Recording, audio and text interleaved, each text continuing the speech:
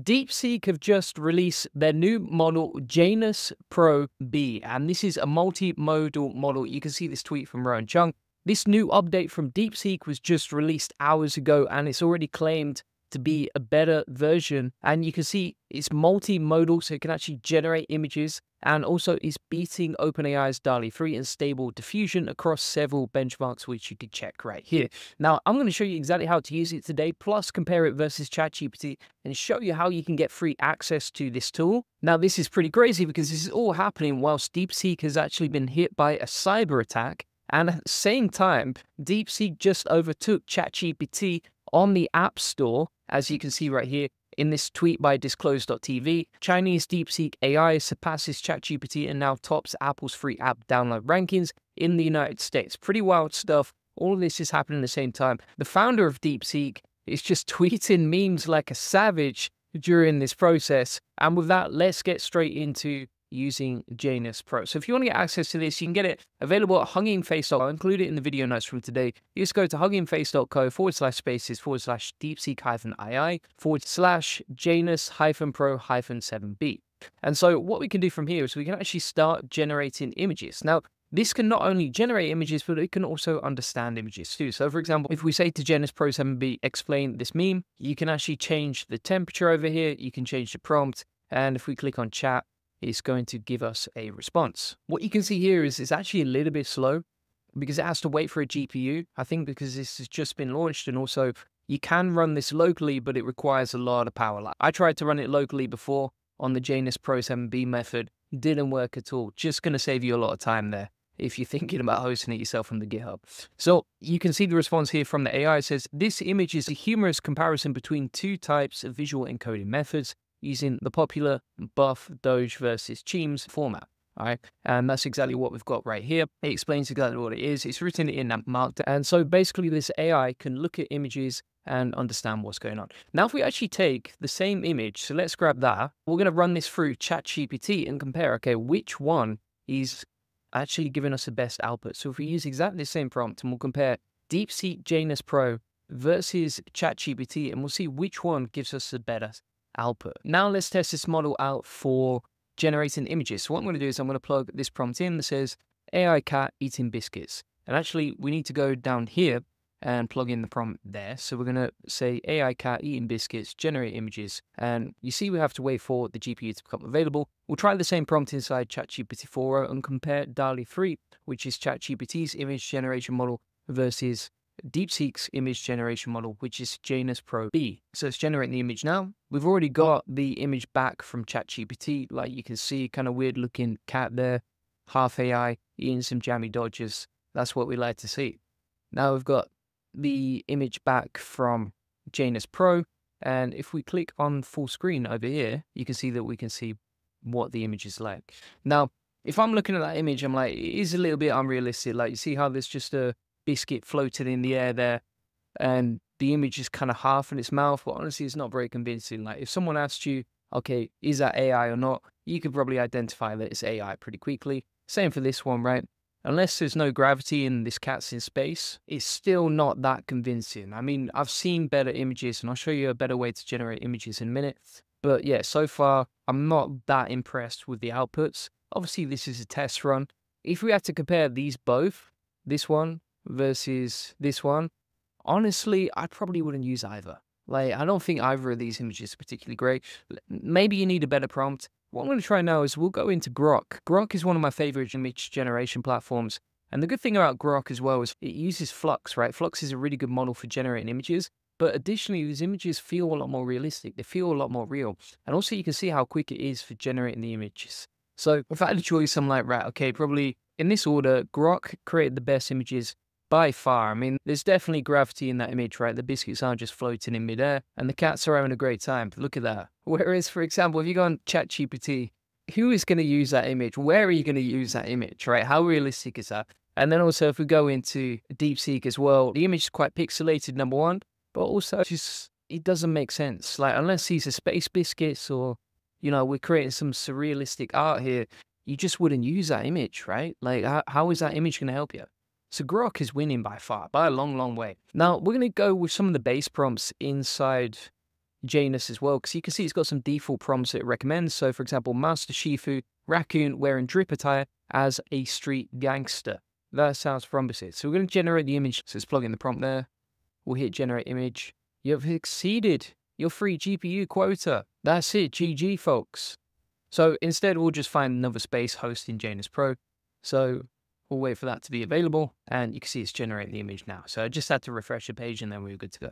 If we do the same thing inside Grok, we'll see what we get back, and we'll do the same thing inside ChatGPT as well.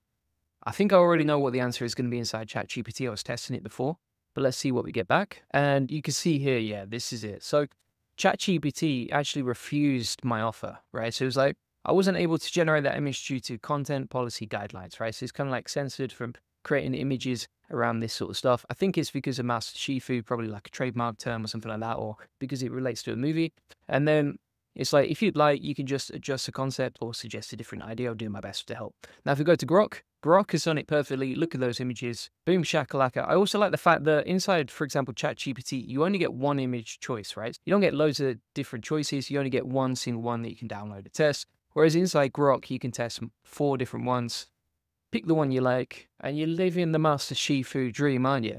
Whereas inside, for example, Hugging Face, it's actually generated an error right there, and we can't use it. And I found that a lot. Like, it's been super buggy this morning trying to use Janus Pro 7. We'll give it another whirl now, so it's regenerating the image. So we've got the image back of Master Shifu here. It's okay. I still probably won't use it because it feels kind of like a, you know, cartoonish almost. If you look at this, number one, the resolution is not great. Number two, the details on the face are not great. Again, I think you can easily tell that it's generated by AI. And also the quality is not that high either. But it's promising, right? Like, don't get me wrong. This is a promising sign for AI. It's fascinating that you can do this, etc. But if I had a choice and I'm looking at all the benchmarks versus what I'm actually getting, I'm like, right, okay, Grok still doing the best, right? That's the best image we got. Whereas, for example, ChatGPT couldn't help at all. And Deepseek-Janus-Pro-7B was okay. It was okay, but I still wouldn't use those images, you know? Now, we can actually look through the white paper from the GitHub, so you can see the details on it here. And if we compare all the benchmarks from what we can see, and I always take these with a pinch of salt because obviously it's coming from the company that releases the technology. And don't get me wrong, like, I absolutely love DeepSeek R1. I think it's a powerful tool. But you can see here, Janus Pro is rated at the top, whereas, for example, you got these other models like DALL-E 3, etc. down here. Now, Janus Pro 7B is in the dark blue, so you can see on benchmarks it's outperforming everything else by quite a long way. And you can see the details of Janus versus Janus Pro 7B, right? So Janus Pro was his predecessor, Janus Pro 7B is a more improved version, and the quality is massively different, right? So if you look at how pixelated and how unrealistic that looks versus this one, it's definitely improved a lot. Now, what you can also see here is a prompt that says, a clear image of a blackboard with a clean dark green surface and the word hello written precisely and illegibly in the center with bold white chalk letters. Let's test that prompt out and see if it actually works. So what I'm going to do is I'm going to go to all 3 models and I'm going to say generate a neon billboard. So let's test this out. We're going to generate a neon billboard with Julian Goldie SEO written on it. See what the response is like for generating. One thing to note here is I actually ran out of GPU because of the limit on Hugging Face, so I've upgraded for you, took one for the team there, but that's the price I paid to help you out. So I'm going to hit on generate images now. That seems to be a lot faster, to be fair, when it's responding. I've said generate a neon billboard with Julian Goldie SEO written on it, see what sort of text we get back from it, and that is the response so far. Look at this. Not ideal, mate, if I'm honest with you. AI is notoriously bad for generating images with text on. That is not usable at all. If we go onto Grok, you can see the images we got back using the same prompts to generate a neon billboard with Julian Goldie SEO written on it. And you see the images are nice, like they're pretty usable. You could use that on social media or Twitter or whatever you want. If you go on to ChatGPT, let's see what we got back here. It's pretty much failed as well with the text. It would have actually passed, but then it added some extra text to the bottom. We don't know why. It just wanted to fail the test. I'm not sure why. So again, I would still stick with Grok. And also, when I was checking the benchmarks inside this report, I couldn't see anything on Grok or Luna, which is what Grok is using to generate images. So there's nothing about Luna inside here in terms of the benchmarks. So if you compare them for this particular test, Grok did the best. ChatGPT did good if you just crop it down down to there, then Janus-7B Pro is not in the race, if I'm honest with you. And it could be a long day in the office. But don't get me wrong, DeepSeek R1, absolutely amazing. DeepSeek version 3, very impressive. APIs are awesome too. It's just 7B Pro, and it may be because I've not prompted it properly, or because it's just using the online version on Hugging Face instead of using the local version. I did try and set the local version up. Doesn't seem like it ran. It was pretty hard to set up and nowhere near as easy to say using something like Olama. So I wouldn't recommend that. You would save a lot of time messing around. And also you need a powerful GPU for the process. That's basically it. That's how we've compared Janus Pro. I've showed you how to use it, how to get free access to it, how to prompt it, and also how it compares versus, say, ChatGPT or Grok. Grok is still my favorite for generating images.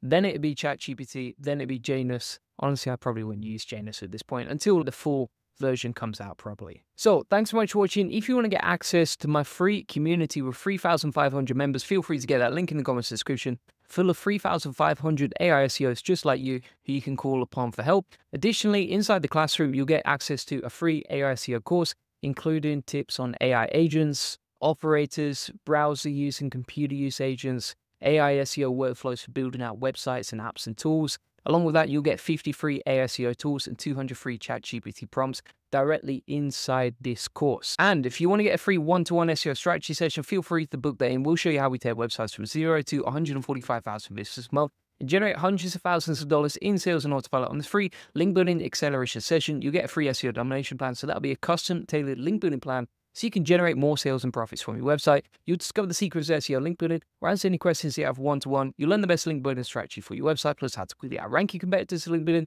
and have to 10x your SEO traffic based on what's working for us and our happy clients like you see right here. Feel free to put that in. Appreciate you watching. Bye-bye.